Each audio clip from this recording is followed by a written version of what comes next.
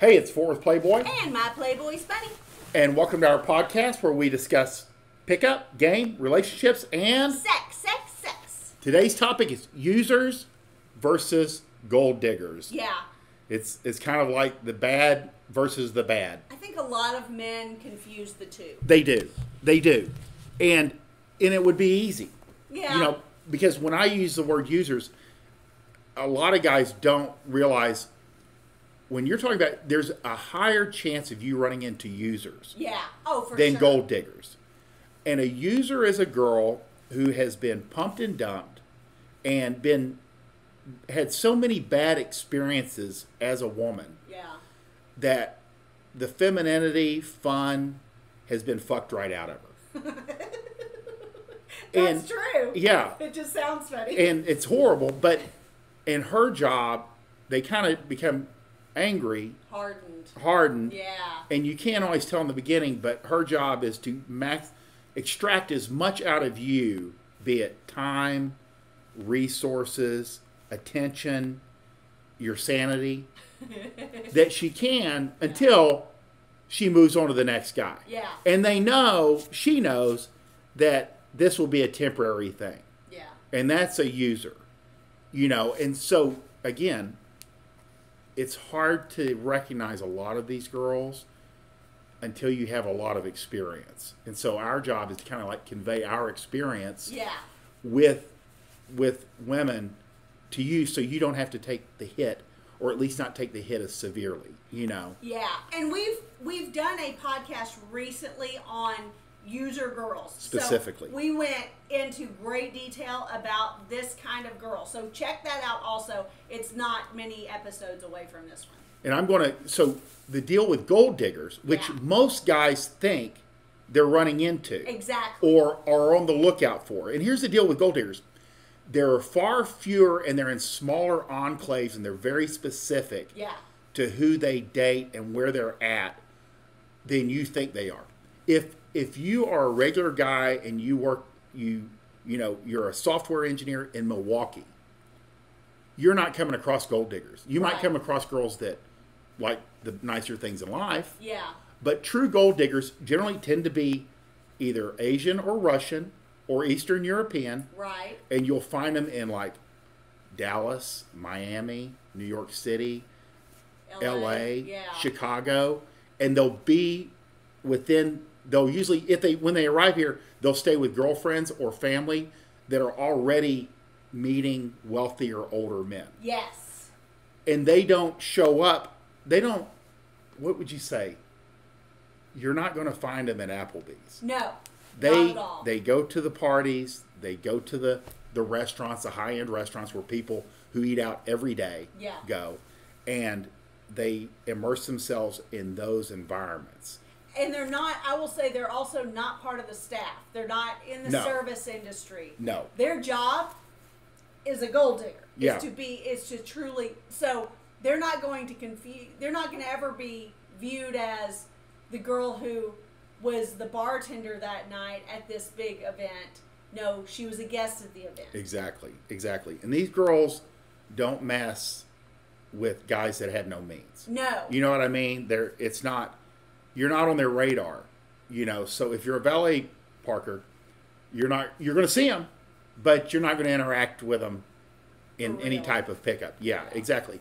The true gold diggers, which are out there, are very specific, and you're not going to meet them probably. You're invisible to them. Yeah, Unless exactly. you are a billionaire listening to our podcast, which, hey, we appreciate. Yeah, We appreciate. yeah. More billionaires should listen to Yeah. our podcast because they'd probably know more how to handle their shit. And even for the millionaires, because generally when we do consults, we work with very wealthy men that are very accomplished. We work with very accomplished men. But your spending habits don't reflect. You have a very middle or upper middle class spending habit. Right.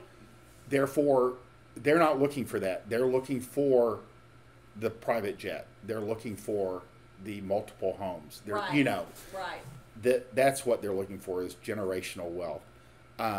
And men that are more than happy to spend it. And I will say, the men who gold diggers attract know what's up. They know what they're getting into. Yeah. And generally, they're usually introduced to. Yeah. You know, and that's how it works. You know, you meet like one of your buddy's wives who's Russian, and she knows you're single. She sets you up with one of her girlfriends. Right. You know. Right. And that's how it usually happens. Yeah. But and more common is girls that are users. Right. They are going to drain you of energy and resources and fun, and it kind of like leaves you. I mean, if you get out sooner, great. But most of the time, the guys don't know what they're dealing with, and she kind of sucks them dry. Yeah. And so for a year or two afterwards, she's like moved on. Yeah. And these are the girls that will like do scorched earth in one city and then move. Exactly. You know, so, you know, we always talk about girls will absolutely destroy their reputation and have to pick up and move to start over. You'll see that's a lot of these girls, because you can't do this even in a larger city. No. Because people do interact. Exactly. You know, it's not that big of a community. So just be aware. And if you are concerned about the user factor, check out the podcast that is specifically about women who are users. Yeah. You know, because it's a very specific thing. And unfortunately, you won't know until you spent some time with her. Now, I will say, most guys think that all girls are gold diggers, or, okay, let me back up. Most guys think that all users are gold diggers, and most guys think that all girls are users. So I can see that. I mean, so understand that there is a spectrum. Yeah. Being a user and being a female who follows your lead and is feminine and would rather be a stay-at-home mom than a corporate girl who earns as much money as you, these are not necessarily the same thing. No. So understand that there are levels to all of these items. Yeah, there's a certain support aspect to being a man. Yeah. But there's usually a give and take. Yeah. Yeah. And that's interesting. Yeah. So just know. And just know if you're looking for in good faith. Right. You know, is what she is doing or asking for, or is your exchange in good faith or in bad faith?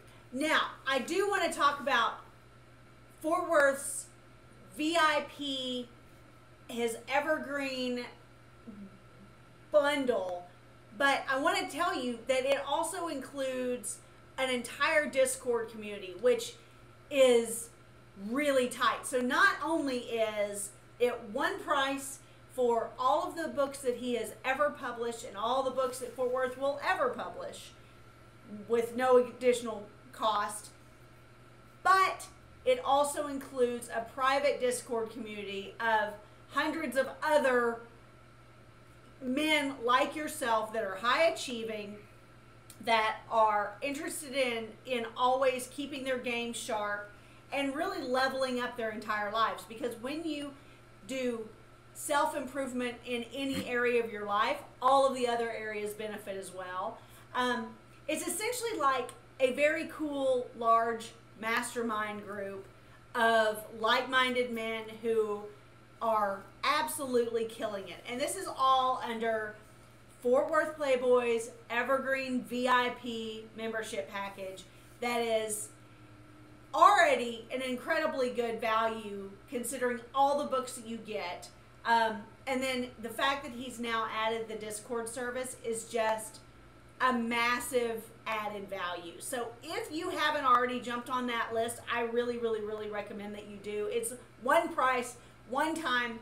You never pay for anything else again unless you feel like it somewhere along the line. I don't even know what that would be for, because you can ignore every other sales page that he puts up, you know, on Twitter or wherever, because you're already going to get it automatically. Yeah, you will actually receive it before we send it out to the people who have purchased it. Yeah. Yeah. So check that out if you haven't already, because in all things, we want you to win. Bye!